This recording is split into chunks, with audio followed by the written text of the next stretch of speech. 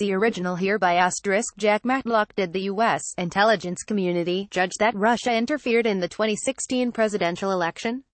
Most commentators seem to think so.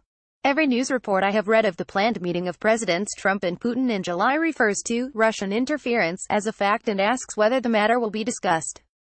Reports that President Putin denied involvement in the election are scoffed at, usually with a claim that the U.S. intelligence community proved Russian interference. In fact, the U.S. intelligence community has not done so. The intelligence community as a whole has not been tasked to make a judgment, and some key members of that community did not participate in the report that is routinely cited as proof of Russian interference. I spent the 35 years of my government service with a top-secret clearance. When I reached the rank of ambassador and also worked as special assistant to the president for national security, I also had clearances for codeword material. At that time, intelligence reports to the president relating to Soviet and European affairs were routed through me for comment. I developed at that time a feel for the strengths and weaknesses of the various American intelligence agencies. It is with that background that I read the January 6, 2017 report of 3 intelligence agencies, the CIA, FBI, and NSA. This report is labeled Intelligence Community Assessment, but in fact it is not that. A report of the intelligence community in my day would include the input of all the relevant intelligence agencies and would reveal whether all agreed with the conclusions. Individual agencies did not hesitate to take a footnote or explain their position if they disagreed with a particular assessment. A report would not claim to be that of the intelligence community if any relevant agency was omitted. The report states that it represents the findings of 3 intelligence agencies, CIA, FBI, and NSA, but even that is misleading in that it implies that there was a consensus of relevant analysts in these 3 agencies.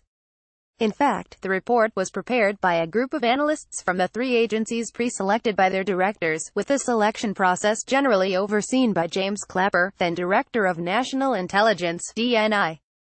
Clapper told the Senate in testimony May 8, 2017, that it was prepared by 24 or so analysts, hand-picked seasoned experts from each of the contributing agencies. If you can hand-pick the analysts, you can hand-pick the conclusions.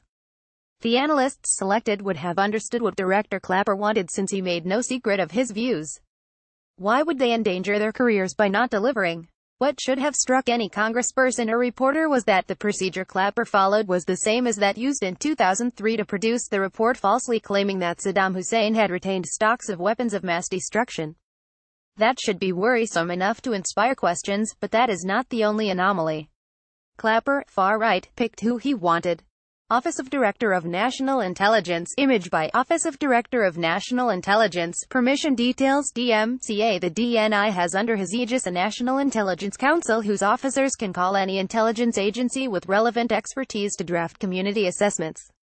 It was created by Congress after 9/11 specifically to correct some of the flaws in intelligence collection revealed by 9/11.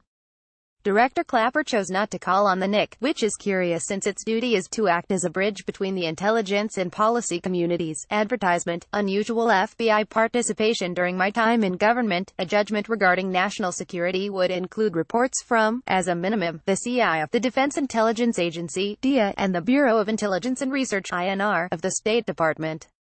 The FBI was rarely, if ever, included unless the principal question concerned law enforcement within the United States.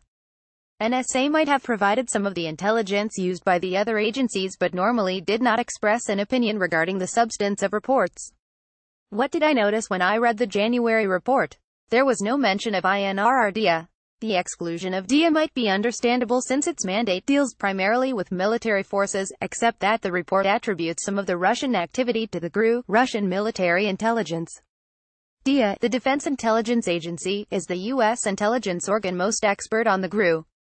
Did it concur with this attribution? The report doesn't say. The omission of INR is more glaring since a report on foreign political activity could not have been that of the U.S. intelligence community without its participation.